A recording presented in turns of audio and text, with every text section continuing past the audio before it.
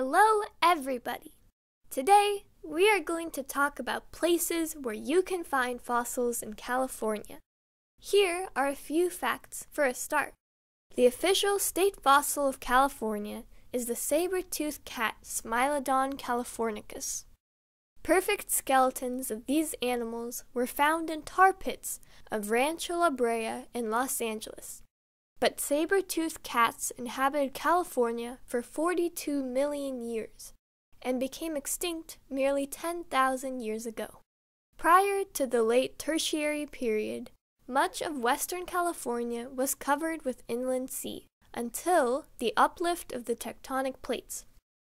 The sea disappeared, leaving not just rich oil deposits, but plenty of fossilized shells and bones of marine animals as the evidence of its existence.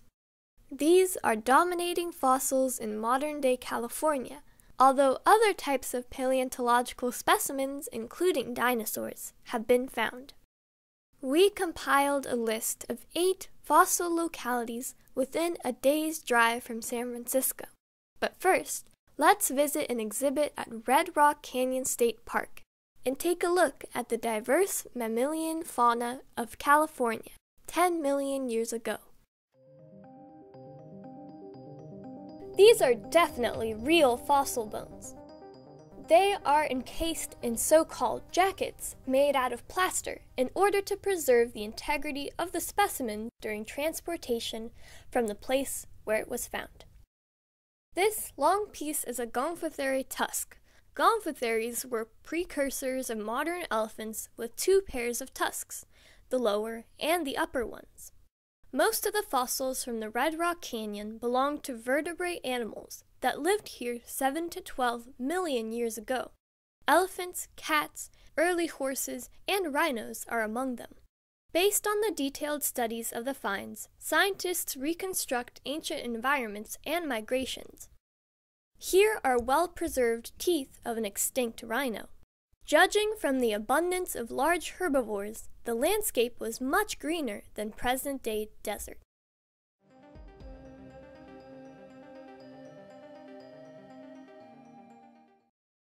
Horse leg bones, ankle bones of camels. Camel bones are common in these deposits. Did you know that camels actually evolved in North America and then, around 5 million years ago, spread to other continents using the famous Bering Land Bridge? This is the lower jaw of an oreodont, a relative of camels the size of a pig. Notice 3 toes on the leg bones of a 3-toed horse. It's like the textbook example of horse evolution. This visitor center has an amazing collection of specimens on display.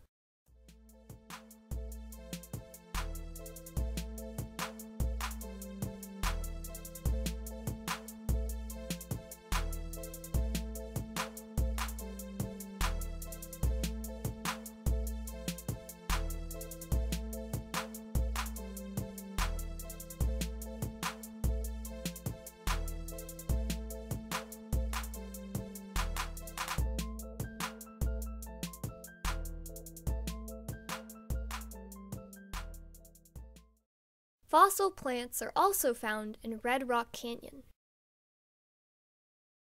Tiny bones and teeth can be found after sifting through the treated matrix.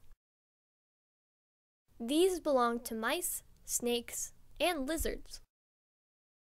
Humans came much later, but they turned out to be tough survivors, at least for now. This one is a lower leg bone from a giraffe-like camel that was approximately 16 feet tall.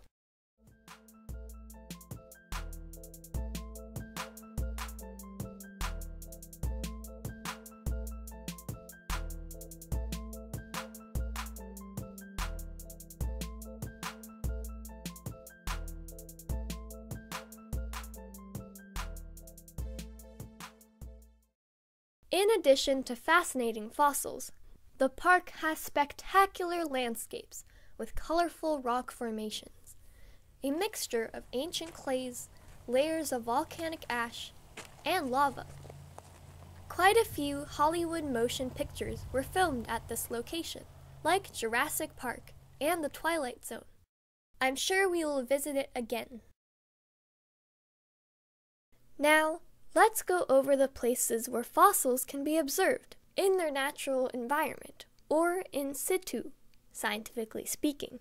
And I want to underline the word observed. Number 1 is the world-famous place known as Ernst Quarries or Shark-Tooth Hill. It's located near Bakersfield and is an important locality representing marine shallow water environment during the Miocene period, 12 to 15 million years ago. The coloration of shark teeth from Bakersfield is breathtaking and is valued by collectors. The land is privately owned and public digging is currently allowed for a fee. We are yet to go there because of the long distance and concerns about valley fever, a lung disease caused by fungi. However, we did visit the Buena Vista Museum of Natural History that has an excellent collection of the fossils from the locality. There are a few other sites nearby, such as Ant Hill, for example, where people dig out the fossilized shark teeth. Number 2 is the stretch of shore between New Brighton Beach and Capitola. It is accessible mostly during low tide and is known for marine mollusks and whale bones, embedded in the Purushima Formation of Pliocene. Mollusks are hard to extract without breaking and honestly aren't worth the effort. They can be found in huge boulders fallen from above. So do not get too close to the cliffs.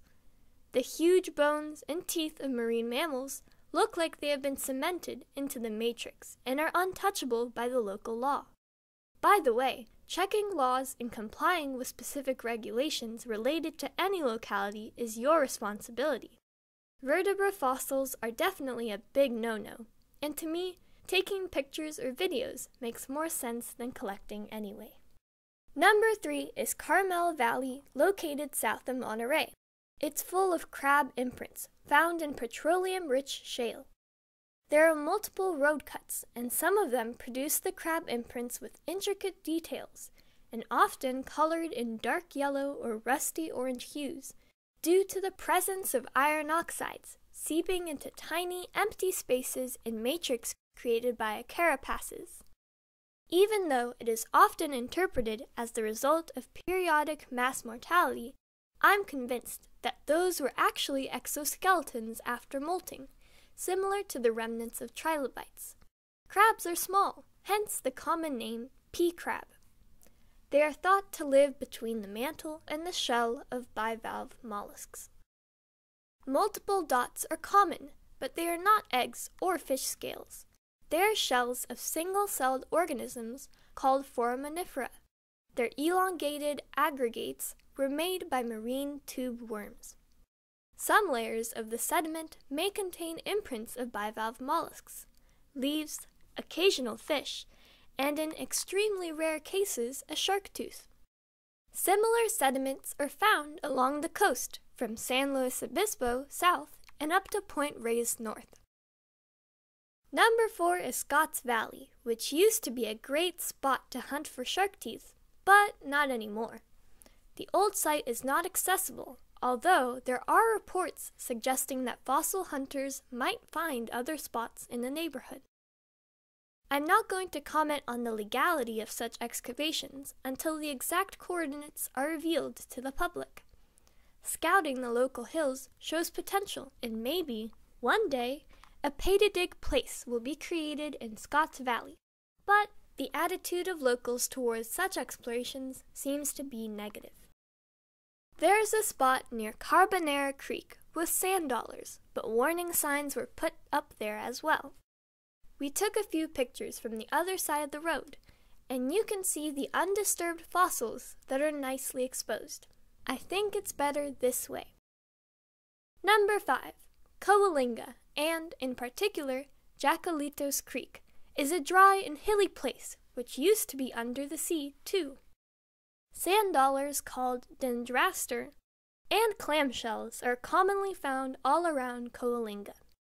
We have never been there, but regularly see specimens at various gem shows. Number 6. Mount Diablo has an interesting geology, where more recent layers of the Eocene period are found below the older ones formed during the Jurassic period. Mostly, marine mollusks and leaf imprints can be observed there, but at least 156 localities and 455 species were found over the years. The area is protected, by the way. The Black Hawk Ranch fossil quarry is well known to the scientists who found bones and teeth of rhinos, horses, camels, elephant-leg gomphotheriums back in the 1930s. Number 7. North of Sacramento, between Roseville and Malakoff Diggings State Historic Park, petrified wood is hidden underground and periodically turns up in people's backyards, in seasonal creeks, or at the places where gold was mined during the gold rush. Outcrops of sedimentary rocks from the Chico Formation can be found between Rockland and Folsom Lake. Number 8 is Drake's Beach at Point Reyes National Seashore. Once, we found whale bones sticking out of the cliff. Well-preserved whale skeleton was recovered from the deposits exposed during low tide. There is even a megalodon tooth in the visitor center. To be fair, we can name multiple beaches along the central coast of California with similar paleontological or geological setting and fair chances to encounter a fossilized whale bone. Here are just a few of them. Año Nuevo, Fitzgerald Marine Reserve, Pescadero Beach, and Santa Cruz near Wharf House are the places where we noticed fossilized bones among the gravel. As you can see, there's plenty of evidence that California was under the ocean once upon a time, until it got uplifted due to the movements of the Earth's tectonic plates. But I wish fossils from earlier periods would be better represented, like brachiopods, ammonites, crinoids, or trilobites. Let's hope for more discoveries to be made. Thanks for watching! Check the description of this video, which contains links to our videos about specific locations mentioned earlier. La Brea Tar Pits near Los Angeles and Marble Mountain trilobites were not included, as they are more in the southern part of California. Also, there is not much information about isolated finds of dinosaurs and marine reptiles in the San Joaquin Valley. Please feel free to comment and let us know if we missed any particular prominent spot.